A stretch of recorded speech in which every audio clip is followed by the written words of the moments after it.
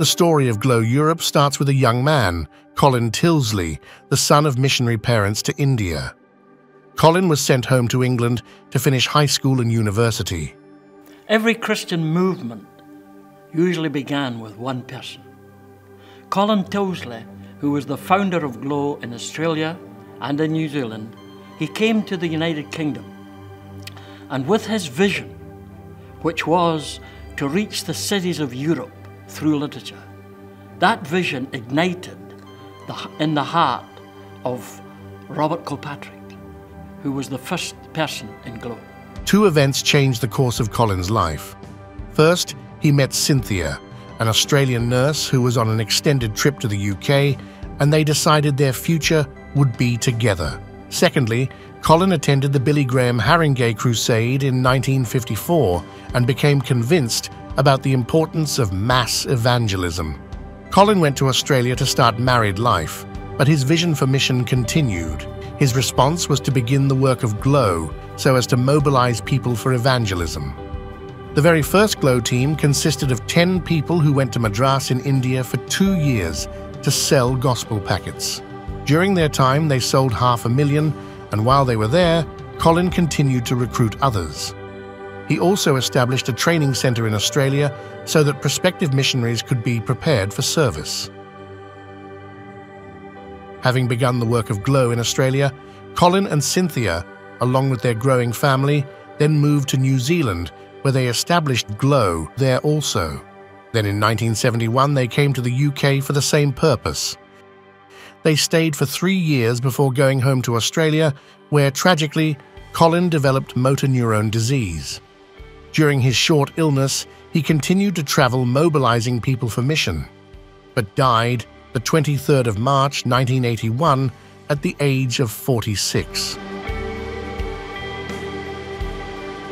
The work of GLO Europe was formally established in 1974 in Motherwell, with the acquiring of an old and disused Church of Scotland building.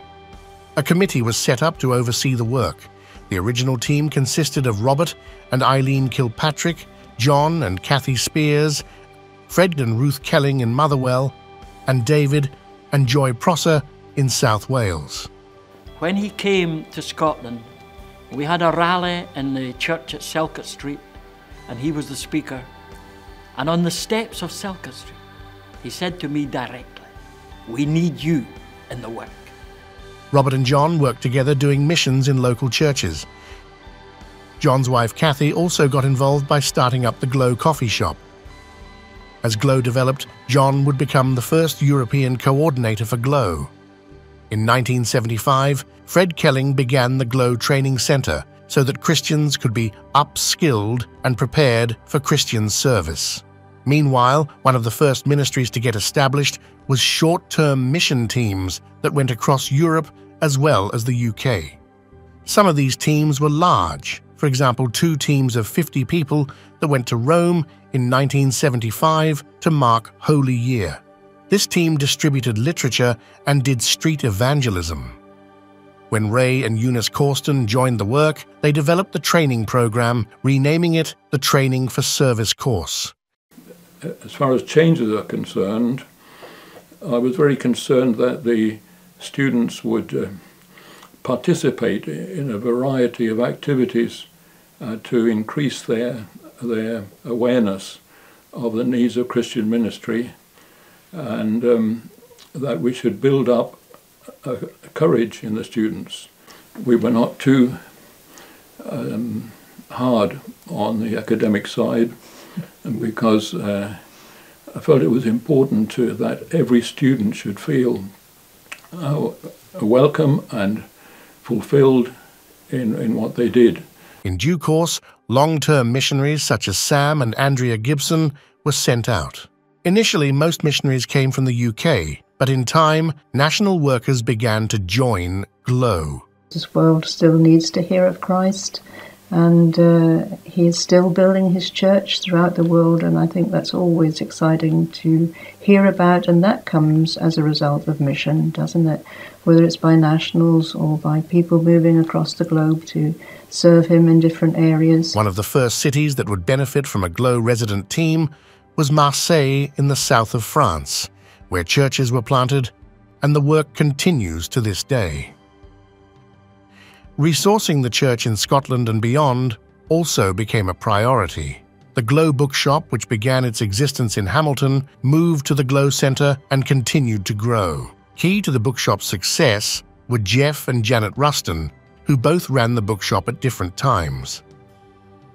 The wonderful thing for me is to see how the work has grown over the years. So I well remember when we drove up that January on a snowy day. They didn't even expect us when we arrived because of the weather.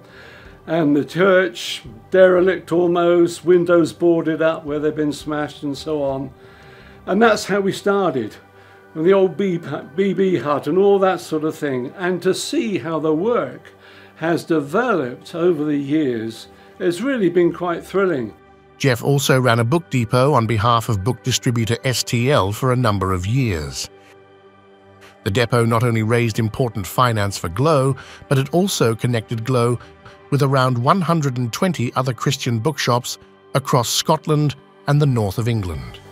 I ran the bookshop for 19 years.